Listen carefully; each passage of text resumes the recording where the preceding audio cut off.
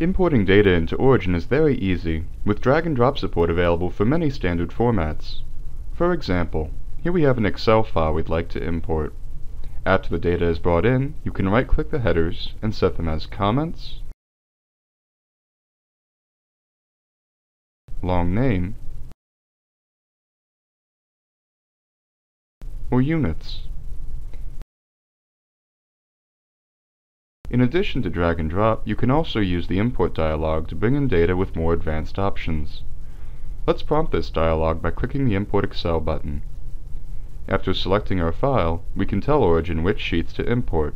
In this case, there's only one. In the Column Headers tab, you can also specify how many rows of data cover the main header and subheader, and set them as the long name and units. And we can also turn on sparklines to easily view trends in our data. Now that our data is imported, let's make some modifications. First, we'll add a new column for corrected data, which we'll calculate by subtracting the blank data from our sample data. You can use the f of x row to enter any formula with Origin scripting language, LabTalk. Once the formula has been entered, a green lock icon will appear in the header to indicate the values of this column are the output of an operation.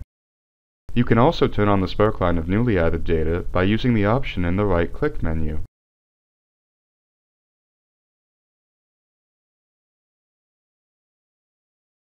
Now let's generate a double Y plot of the sample data and corrected data. If we want to include our graph with our data, we can add it as a floating graph in the same worksheet. Now let's say our Excel file changes. Here we've pasted some new data in the sample column and saved it. In Origin, we can easily update our workbook and corresponding graph by going to File, Re-import Directly. You can see the corrected column updates automatically, and our graph reflects this.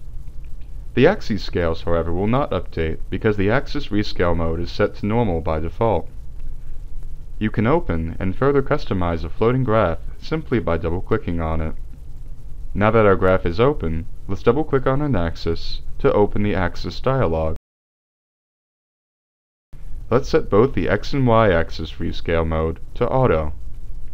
Once we've done this, we'll hit rescale to see the effect this has, and repeat these steps for the axis on our second layer. We'll click Return to go back to the worksheet. Now that everything is set up in one workbook, if you want to import more data and reproduce the same calculation and graph, just click the Import Excel button a second time.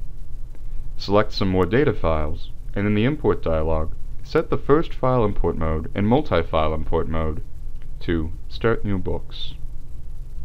Because this data is organized the same way as our previously imported data, we'll set our template to Clone. With this setting, Origin will clone the active workbook and then import our new data.